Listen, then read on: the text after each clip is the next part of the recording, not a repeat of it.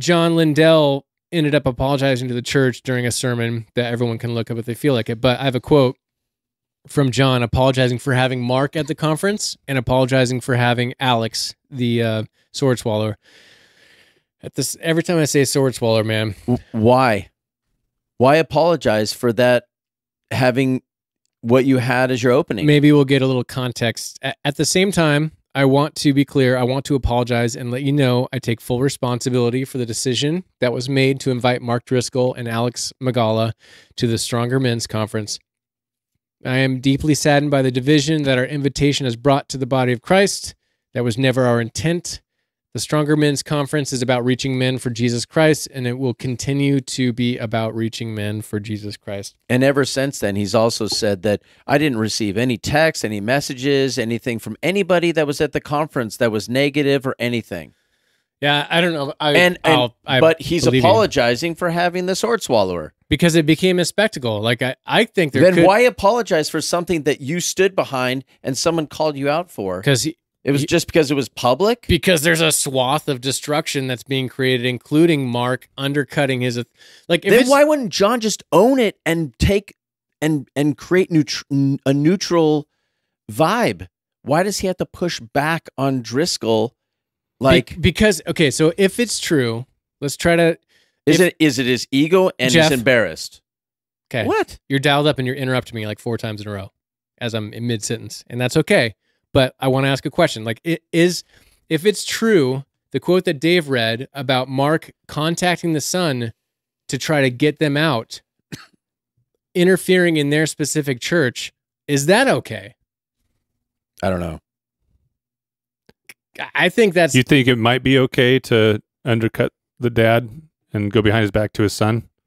I don't know if it's like you guys are your family. Supposedly you're going to be taking over and you're responsible for all of these people. You need to get this person out of here because they've brought something to the church that is not good. And if you want something that's viable, that's holy, please get in there now. Forget that it's his father. Get in there now and clear the path and have a fresh start and go. Or else James River is going to fall apart. That sounds dramatic. I think that's where Driscoll's coming from. I mean, it just sounds dramatic. So where's the line? Where do you draw that line? So you obviously don't think that he should have done it. You think it's like undermining their church. Evil is happening, but let's let it go. How about this? And he's even apologized for it. Has the extent of the way that this went down been unifying or divisive? The person on stage, completely divisive. Has the event that happened, has it been unifying or divisive? This whole event include all the things, the extra interactions. Is this divisive or unifying? Unifying to who? Anybody. I don't know. Pick somebody. Okay. Hold on. Okay. Don't change the topic. Okay, I'm going to stay on the same. James 5:20. Whoever turns a sinner from their error of their way will save them from death and cover over a multitude of sins. The point being is, if they continue down this path, if they continue to we become lazy, if that's the case, and we don't vet, and we just allow this stuff to happen and creep into people's minds and lives, then you've created the divisiveness yourself. It's not that Mark Driscoll came in. Why are we blaming the person who's calling it out? Why does that happen in this society? No, here's exactly why. It's not what he did, it's how he did it. And that's the point. That's why Matthew gets brought up. It is because the way he did it is the most divisive way, and it has sprung off this firestorm of additional divisiveness. John Lindell, by the way, read those text messages in his church from Mark Driscoll. Which is dumb. Now we divisive or not? Yeah, completely. That's what I'm saying. You spark divisiveness. So no one is Lindell couldn't own it at the beginning. He would not own it. He apologized it for later, but he won't own it at the beginning. Because of the way that it was handled. So when you put someone on the defensive automatically in public and pull their pants down, they're going to fight back. Automatically. That's what happens. It's a normal reaction. It's a different... Instead of saying, hold on, we have a relationship. I respect you. I had a problem with what happened up there. I don't need to air this out in front of everybody else first. Let's have a discussion man to man. One could make the argument that it's a bitch move for Mark Driscoll to go out and do that in front and say, dude, how more disrespectful could you be? And then it seems like he's talking out both sides of his mouth. How more disrespectful could you be to put a man on stage, have him take his shirt off, swallow through? Jeff, I'm not hung getting up past on it. it. No one's arguing against that. No, they're not. No one's arguing Right. that was inappropriate. No one is arguing that side. I'm more a Mark Driscoll than a John Lindell who hides and then apologizes later. I think both of them. Well, Mark did that too. He went and hid, and then came back and apologized. Yeah, he was later trying too. to protect his. He was trying to protect his friend John Lindell's conference. Do we need to take sides? It didn't sound like he was trying to protect his conference if he got up there first and made that statement. He was but after the fact, in the moment. So he's talking out of both sides of his mouth. During the conference, he said, "I did this the wrong way." He's going, I know this was the opening of your conference, and then I was the second day, and I was going to speak, and you kicked me off stage. Let me come back out so you guys can finish your conference. I don't want to ruin that, but now I'm going to continue to rail against what has happened here. So was he being untruthful when he said, "I shouldn't have said it that way. I should have come and talked to you first"? Was Mark Driscoll lying? He's trying to soften the blow. Was he lying? When he said what? When he said, "I'm sorry," when they had the two of them on stage, he came back and said, "I shouldn't have done it that way. I should have come to you first and talked to you about this. As the spiritual authority in the house, I recognize that spiritual authority and I'm under it. I should have come to you." Which I have problems with that. Whatever. I have a problem with that as well. Who cares? He's not the spiritual authority. Was he lying? Was Mark Well, Driscoll he's the lying? pastor of that church. Mark. It seemed that they were so Lying? close to making it work. Either Mark is lying in that scenario, and he shouldn't have done it, or I should have come to you as a friend and maybe but biblically, I'm calling you out. I'm calling this whole thing out publicly, so people who are the thousands of people that are here, they're not looking at this at because. But so did Mark Driscoll lie to him on stage again later? When Mark Driscoll said, "I did it the wrong way."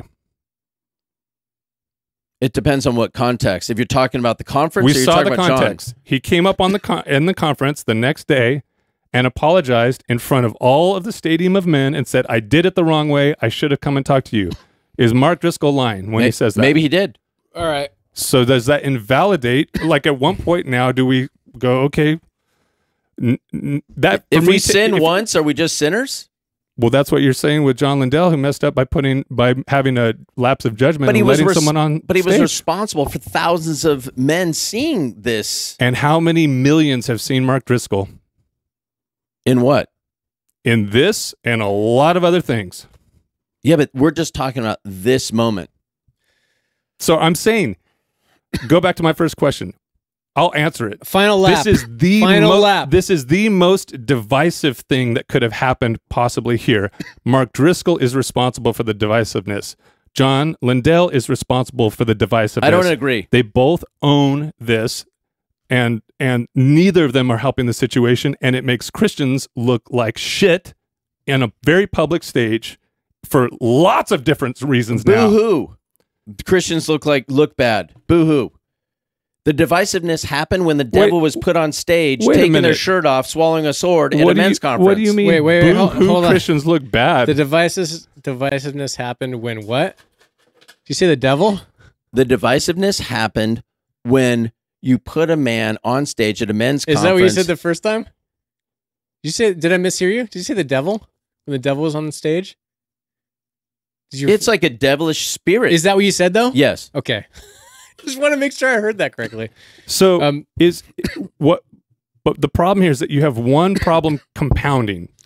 Yes, there's an issue there. Like we said, no one here thinks that was a great idea. You're driving him to the drink. Okay. No one says it's a great idea. It's followed by another poor choice, followed by another poor choice, followed by another poor choice. And yes, actually, I do think it matters what people's perceptions are of Christians, because that is how they may or may not have a chance to engage with who Jesus actually is. So if we project something and broadcast it that Christians are a bunch of divisive assholes who do stupid things and make poor choices. We completely do that. So why is that okay? Why should we not care about that? We do care. You just said you didn't care. No, I said we do that. Dave, rewind the tape. Dave, pass me the talking pillow, bro. It's not that we don't. Toss to Zach. It's not You that we said you didn't care. You said, No. so what? It's not that we don't care. It's that we do care, and these things happen all the time. It's the fact of like being present and calling it out. Yes, if it was just an individual, this is not an individual thing. This was a massive public thing. To talk to John, John's going to go out there and be like, maybe I don't. You don't think, know. I don't. Maybe you said, you know what? I don't think Mark knew. I think from 30-minute conversation that they had before he went out there, they're like, let's imagine the best scenario. We don't know. Let's imagine the best scenario. We don't know. The best scenario is Mark goes and talks to him, and John says, you know what, you're right. Hold on. Let's go up together. Hey, we had a really good conversation about this. This didn't turn out the way that any of us were thinking. I wasn't paying attention. We don't feel good about this, by the way. That's a great response to it. And they both share that on the stage. But there was no chance for that to happen. And now you have bad decision by bad decision, and Christians shit-talking each other on broadcast all over the world. There's a million YouTube reaction videos. We are now one of them. Do you think that if Mark Driscoll sees a man eating a banana, does he have to like avert his eyes? Asking for a friend. Also, do we have to take sides? Like, to me, it's like, can't everyone be full of shit in this scenario? Can't there be like mistakes on all sides? I feel like there's a little bit of like. That's my point. It's all going south. Because I actually agree. I agree with the pushback from Mark Driscoll. I just want it to be like, okay, maybe the sword swallowing moment is the straw that broke the camel's back of like, we don't need this spectacle. We can let the message of like redemption and forgiveness and like realizing that's true about your life and now how you can live more freely and experience the things that God wants you to experience. Like, that's apparently not good enough, because this is like consumer Christianity dialed up to 11, where it's like, we got to have the experience, and it probably got ahead of their skis. Like, I guarantee you, John, well, he obviously regrets it, but it's like, maybe, like, I'll give him the benefit of the doubt. They didn't vet it. It was a mistake. And now, we don't even know that. No, we don't know that, but we got Mark doing the thing he did. They seem to make up. And then apparently, allegedly, Mark is undercutting his authority at the church, and then he's reading text messages from Mark on church. It's a shitstorm. Now it's catty. It looks stupid. It's catty. Everyone looks bad in this now. Everybody looks bad. And I'm fibbing when I'm like, yeah, Mark's. I don't know if he's lying. He's BSing on the moment to try and protect John's conference. He's doing that, but he's doing that like a little public relations, like. Yeah, this is heavy, but you had this happen, so let me try and protect this so you can keep on with your conference, because it was at the beginning of the conference. I just feel like Mark's like a moth to the flame. He's like, this is what I should do. I should come back the next day and we'll apologize and do that. And he goes home and he's in his like hotel room. That night he's sitting there, he's going like, his rage monster. Rage monster. Rage texting all over the place. You gotta leave. You gotta undercut him. Okay.